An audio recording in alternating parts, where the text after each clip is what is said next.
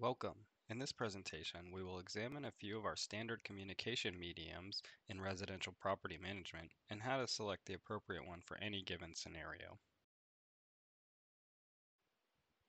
Before diving into how we communicate, it is important to understand what communication is and the elements it is composed of. Simply, communication is the use of word, sounds, behaviors, or signs to express or exchange ideas, thoughts, or feelings between multiple parties. It's important to remember there has to be a giver and a receiver for communication to occur.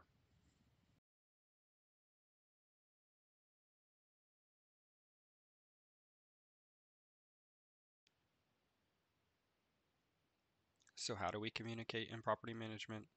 Calls, texts, emails, chat messages, in person, video chat, and written letters are some of the most common ways. However, that is not an exhaustive list. When thinking about those mediums, there is a definite hierarchy that exists on how much impact each carries. For example, written letters are easily ignored and even disposed. These really only exist in property management due to certain legal requirements.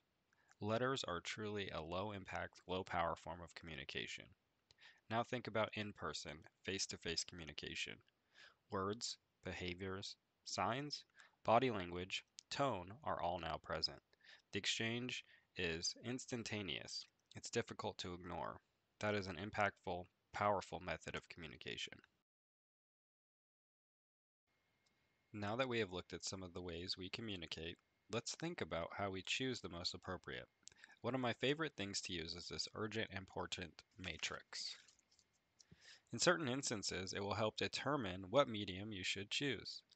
Think for a moment how this can assist you in selecting the appropriate communication.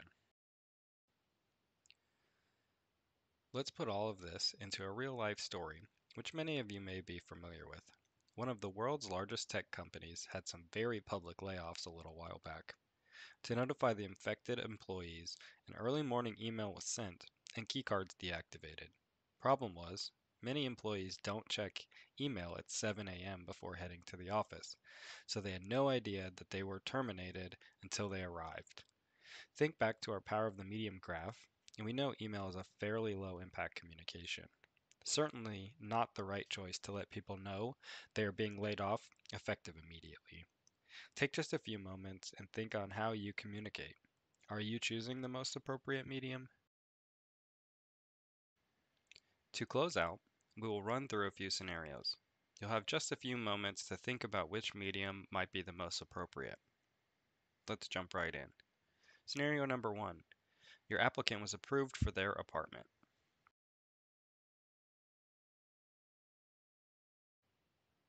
This information is best communicated via a phone call. You want to be able to portray your excitement to your applicant for their approval.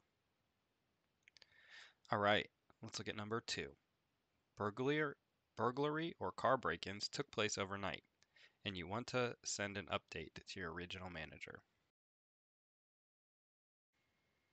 This scenario is a little more dependent on a few variables, such as the severity or just the preference of your regional managers. In most instances, notification via text, chat, or email would be acceptable. All right, let's take a look at our last scenario. You have to have a termination conversation with an employee. In person, face to face, is truly the only appropriate way to have this communication. Great job.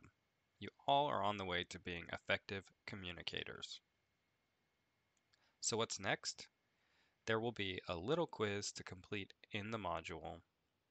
It will look at more scenarios like these we just looked at, and you will select the most appropriate and state why you made that selection. Don't worry about being 100% correct.